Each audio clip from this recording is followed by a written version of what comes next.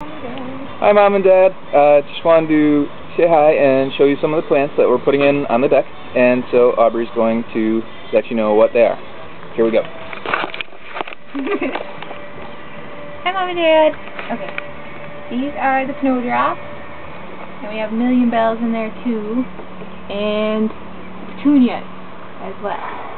So all three of them, and all three of these baskets you gave us.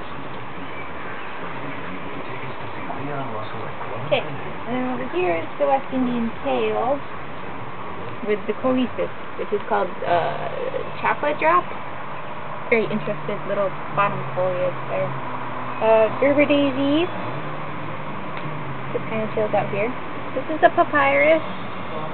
Likes to be wet all the time. Okay.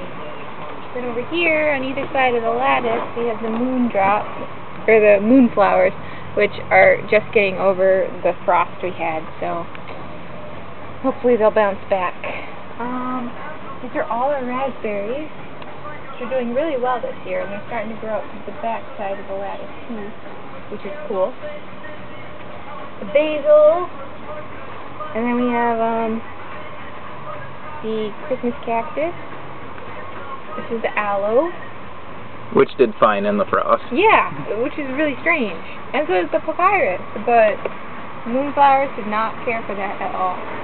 This is another million bells. This is a 3-color variety, so you got one plant, but you get blue, yellow, and pink flowers on it.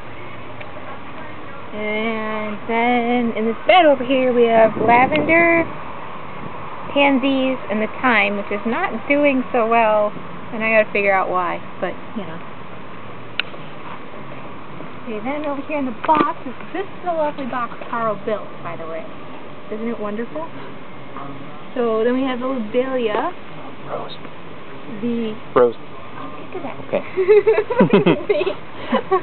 More million bells, and this is the sweet potato vine. It's this nice green color here compared to the other foliage we got going on. So lots of million bells, more sweet potato vines, and another lobelia at the back here. As this all gets established, it'll all start to trail over the box, and it'll look really pretty. At least that's the plan. This little buddy right here is a rose root. It's a Norwegian adaptogen, actually. It's a very important root herb. The Norwegians use it all the time, but apparently we've just discovered how freaking awesome it is. So, 10 seconds. That's it. That's it. Love you. Hope you can come out and see this deck in person sometime. So, yep, see you soon. Love you. Bye.